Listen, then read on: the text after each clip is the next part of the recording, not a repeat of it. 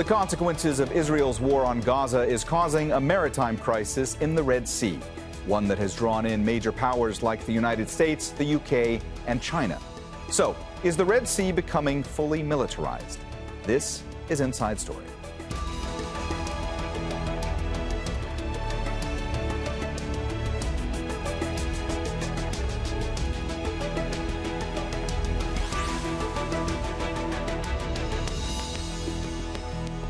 Hello and welcome to the program. I'm Mohammed Jamjoom. The Red Sea. It's one of the busiest shipping routes in the world and one that's been a source of contention for some time. Houthi fighters in Yemen have been targeting vessels they say are linked to Israel since the war on Gaza began. They've also recently banned ships from the U.S. and Britain from their surrounding waters. Vessels being rerouted have caused considerable delays and come at a high cost. The U.S. and UK have launched several airstrikes against Houthi targets in Yemen in an effort to stop the attacks on ships. They're also launching a multinational force to protect trade, which the EU is now joining. So, is the Red Sea now becoming fully militarized? And should protecting trade outweigh other issues? We'll put that to our guests. First, this report from Malkhabe Motsepe. British-owned cargo ship Islander is the latest merchant ship to be targeted by Yemen's Houthi rebels. Just days earlier, another UK-registered ship, the Rubima, was hit. It now stands at risk of sinking in the Gulf of Aden. These strikes in the Red Sea are hurrying efforts to protect the maritime corridor that connects Europe and the Mediterranean to Asia. The European Union has approved the establishment of a defense naval mission to work alongside a US-led coalition. So far, the Pentagon says its operation in the region has been successful in protecting cargo ships sailing through what has become perilous waters. Do some of the missiles get through every now and then? Yes, we've seen that happen. But for the majority of the time, our engagements have been successful. Our allies' engagements have been successful. And we know the importance of this waterway. We know that 10 to 15% of the world's commerce flows right through here. The US and UK have launched several airstrikes against Houthi targets in Yemen. But the Houthis, who insist they are targeting ships linked to Israel, say they won't stop until it ends its months-long war in Gaza.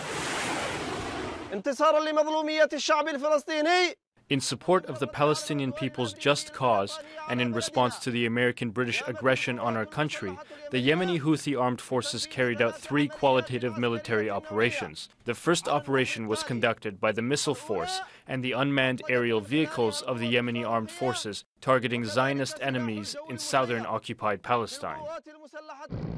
Hostilities in the Red Sea are significantly affecting global trade, with European shipping companies feeling the pinch.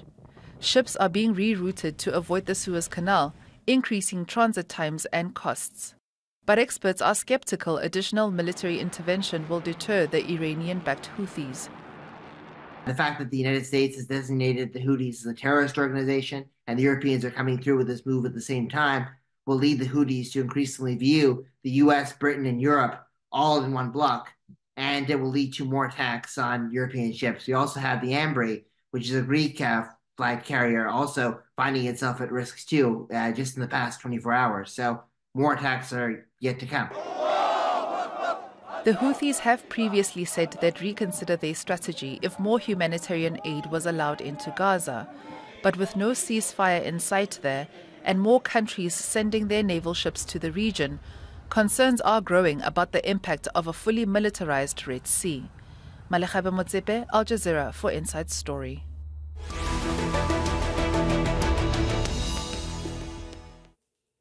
All right, let's go ahead and bring in our guests in Ankara. Betul Dogan-Akkas. She's a researcher at Ankara University and examines Gulf foreign policy, security strategies, and political culture. In Singapore, Stavros Karamperidis, head of the Maritime Transport Research Group at the University of Plymouth.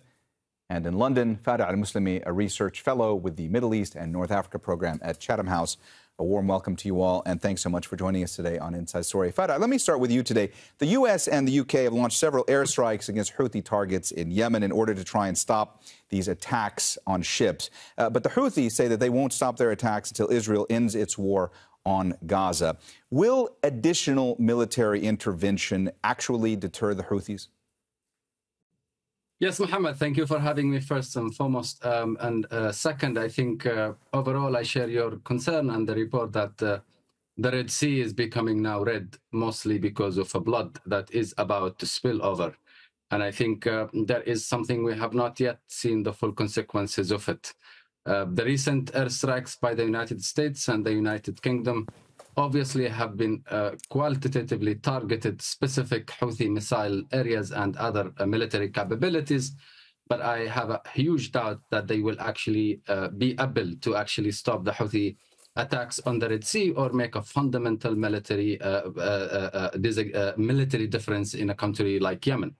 Let's not forget Yemen is 44 times bigger than Lebanon. And obviously the Houthi capabilities have been savvy and they have developed. And it would be extremely naive to think that these new attacks on the Red Sea are basically developed since October 7. They are ready more than anyone thinks, actually, for the maritime attacks. And I think that we have not seen even half of what they are able to do in that regard. So obviously, no, I don't think that will make a fundamental difference, nor will the designation of the Houthis as an armed group by the United States. In fact, it will have a counterproductive.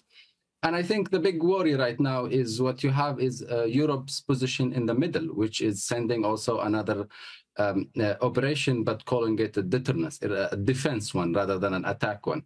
I think that the attempt to have a thin line between striking Yemen and protecting international maritime will come into test the next few days. And I think it will not be as clean as Europe hopes. Ultimately, at one point, someone will be killed from the Houthis or the other end.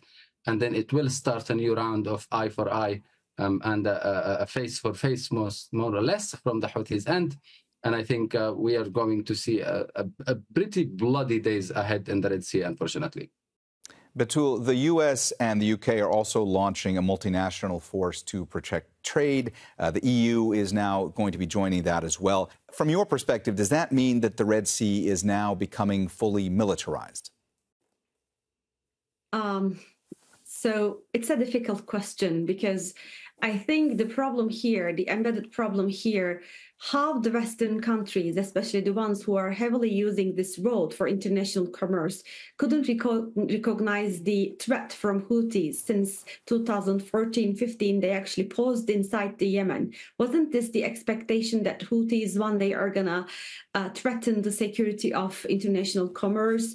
And what was the expectation of international, countries or public opinion on the side of Yemen? So, in terms of militarization, since it's the really critical road of trade, and since it's at the heart of the world commercial road, which might affect other roads of the international commerce as well, we might see further implications of warfare. But as the previous speaker mentioned, I don't think this is going to prevent any other attacks from Houthis to the Red Sea, because the purpose of attacks is actually get more attention from the international countries, as Houthis being more global actor or posing themselves as a global actor rather than an actor only working in the Yemen or functioning in Yemen. So this is why even if we have more militarization on the side of Western powers, this is going to bring more militarization on the aspect of Houthis. So this will be a zero-sum game rather than a game which is going to bring further peace to Red Sea. Stavros, I just want to take a step back for a moment and look at the larger picture here. If you could just talk our viewers through the consequences so far that these hostilities are having when it comes to global trade and what those consequences might be for global trade longer term. Thank you very much for having me, Mohammed, first of all, and thank you very much for the question. What we're seeing so far is that we have seen a reduction by 40% of the vessels passing through the Suez Canal. So that means that there are still vessels using the Suez Canal, and that's why you see on a daily kind of basis recently vessels being attacked from Houthis. Of course, as the guys earlier on aforementioned, nearly 12% of the global trade is passing through Suez Canal, and of course having an impact there. We're having a 5% impact in the overall global operations of the maritime sector. The thing is that we have to also take a step back and see holistically what is happening. As you may know, the Panama Canal is facing some problems because of the El Nino and is also having a 40% drop in terms of the crossings of the vessels passing through there. So if we see it holistically, yes, the overall systems are having some problems in terms of supply chain. But to be frank, so far, we've seen that they're kind of reacting okay. You know, we're not having something similar to what we have seen in terms of the COVID, for example. Yes, there is some inflation in the overall freight rates. The freight rates had increased from nearly $1,000 back pre-Houthis attack to nearly $2,000. But that's not catastrophic. If we compare it back to what happened back in COVID, that we had $5,000 for containers moving from Asia to Europe, I think it's something anticipated. Yes, so I can talk forever, as you can see, for that. And it's a slightly complicated problem, you know, talking about the supply chains. It's also, we have to add the issue of insurance. We have to add other issues as well. So it's not a very black and white answer. It's kind of a gray area, let's put it in terms of what kind of impact has into overall logistic operations. Betul, I saw you reacting to some of what Stavros was saying there, so I want to get your perspective on this as well. I mean, how much damage is all this doing to global trade? How much do these Houthi attacks in the Red Sea jeopardize international commerce right now? So as we know from the records and as the previous speaker mentioned, from a broader perspective, more than half of the international commerce at the moment redirecting their road from the Red Sea. And the problem here is these things can happen. There might be another issue to redirect the road, but the problem here in the Red Sea, we don't know how long this is going to take to make sure that Red Sea is safe for international commerce. So the problem here is that there is no time limit. We don't know when or how Houthis are going to end their attack. So then how international companies or all these organizations then run these companies, how they're going to ensure the trade. So there's a time problem. The other problem, the scope of the attacks. So we don't know how much the other international countries or regional countries are going to involve with this, because we know once there is no secure zone in the Red Sea, there will be further problems. There might be further problems in the Horn of Africa or for the other Gulf monarchies who would like to see Yemen in a stable and secure zone. Once we have all this is happening in Gaza, it's already unstable in the region. So this is why not only the time frame, but also the scope and the intensity of the attacks might change the regional dynamics. Fedor, let me ask you, how much of what the Houthis are doing now is about essentially the Houthis wanting to command more attention on the world stage? How much is all of that playing into this? It's definitely their main goal. Actually, this is a rare opportunity for them to project power regionally and internationally after they feel they have finished projecting it domestically. Let me add also to what the last two speakers said, that I think there will be few long-term impact of these attacks. Two of them are domestic and two of them are outside Yemen.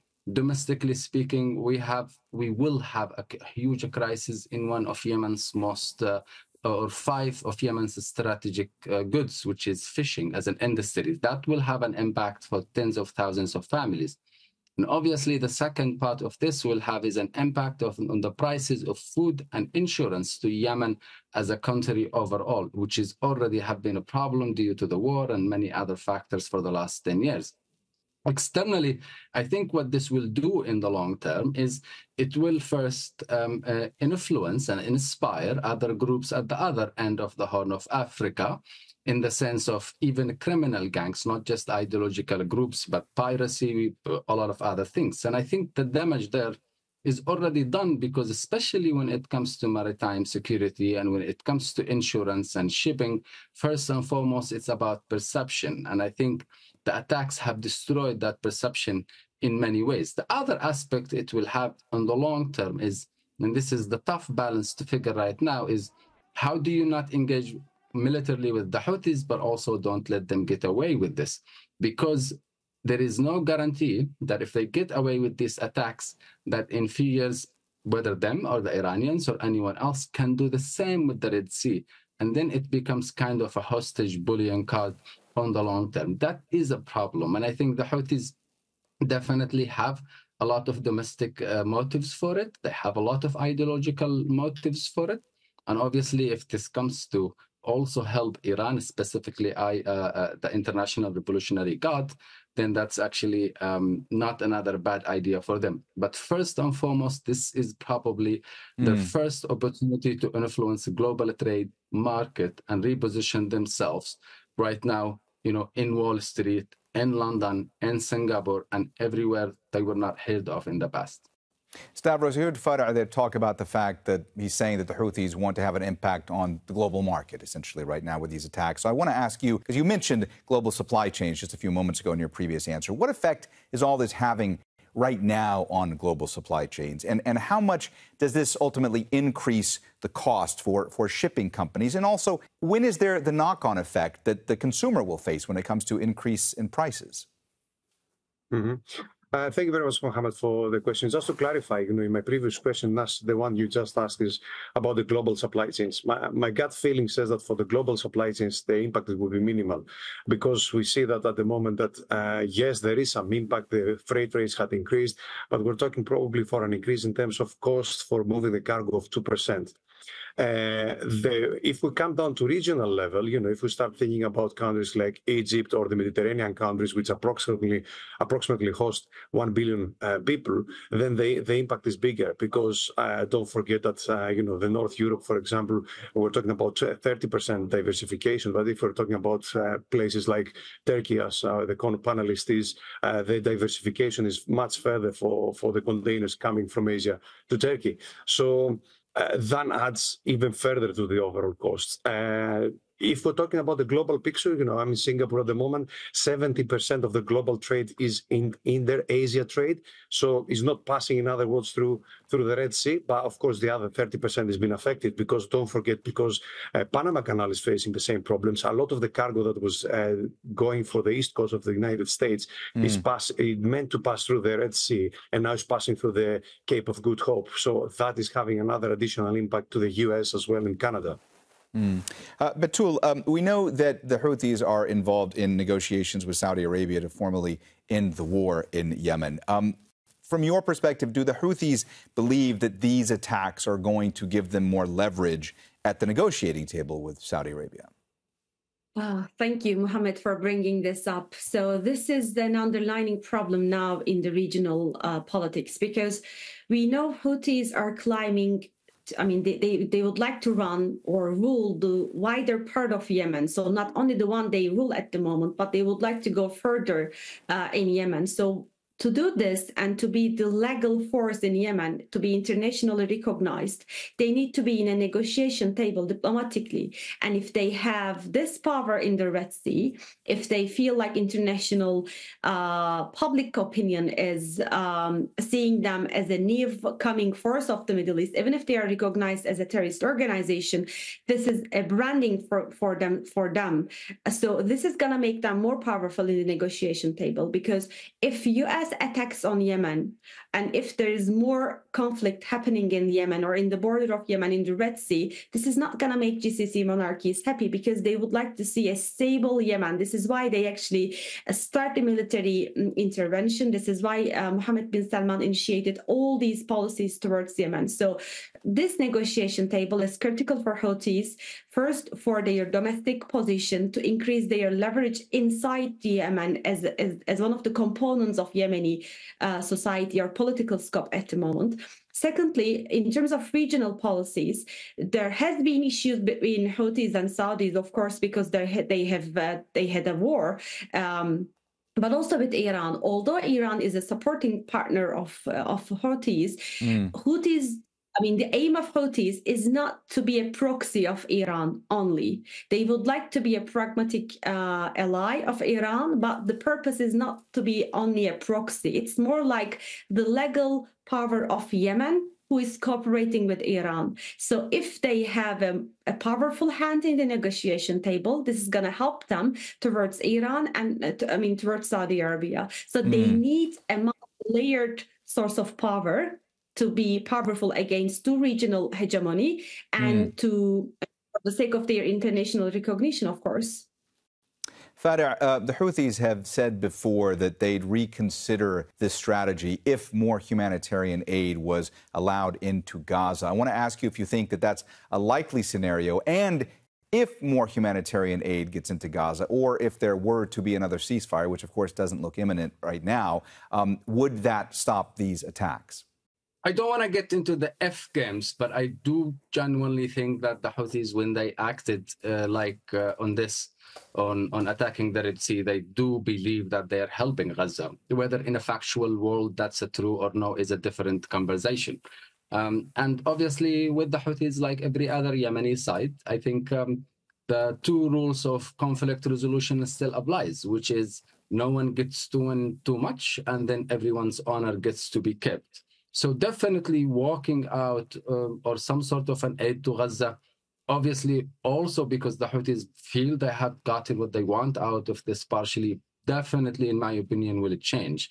Because also it will end up being a war against the Yemenis if something in Gaza stops and the Houthis don't stop. There is no rationale they have for that domestically, even among the eyes of their own supporters. I do think that actually what might also happen, or what can make a difference in the Houthi behavior, is if Saudi Arabia actually asks them to stop.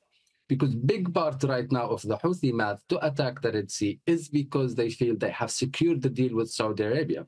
And no matter what they do or don't do or misdo, they have that deal for granted and for sure. So Saudi Arabia waiving that would probably make a difference, I think, even before Gaza. However, the entire regional and international response to Yemen, to the Houthis, aside from bombing them like the US and the UK, have been one of two. Either trying to play the game of "we told you so," which has been the UAE and the Saudi position toward the West, toward the EU. We told you so for 10 years about the Houthis, which is a pretty immature and childish game, to say the least. Or it has sorted its own arrangements to stay safe, like the Chinese, the Turks, the Qataris, and others who have done that with the Houthis in a different deals under the table.